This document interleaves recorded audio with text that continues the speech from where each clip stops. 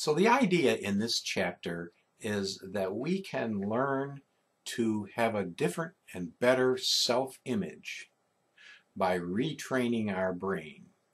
And it really is a very simple process that has only three parts. The first thing is that we take a signal. When a signal comes, I believe that we have thoughts about ourselves that go on all the time. And a negative thought about ourselves is starting somewhere back here in the beehive of a brain that we have, and it jumps to our conscious mind from time to time. And when that jump happens, all of a sudden we think, oh, I shouldn't have said that, or why did I have to do that? I'm so dumb. And we run ourselves down. So if we can use that awareness of that jump from one part of our brain to the other part of our brain of a negative thought, that's an awareness, and we can catch it. And catching it is the first part of the model. It's something that the more we practice, the easier it is to do. And then the second part of the model is to say, okay, that's not me anymore. I'm different from that. I'm growing. And so we kind of reject the bad thought about ourselves. I use an image of a tennis racket hitting the bad thought back to the back of my mind.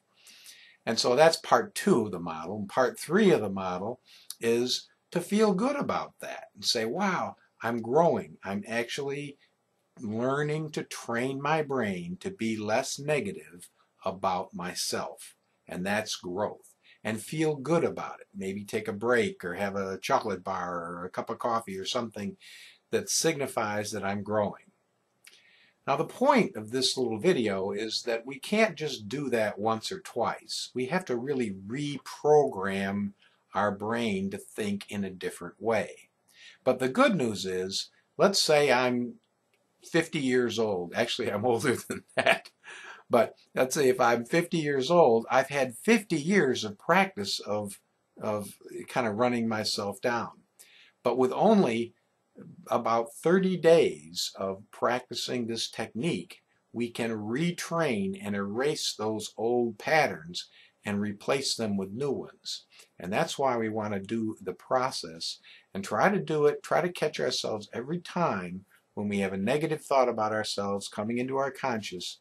Catch it, reject it, and then feel good about it. It takes zero time to do that. It doesn't cost us any money, and it really can change the quality of our lives.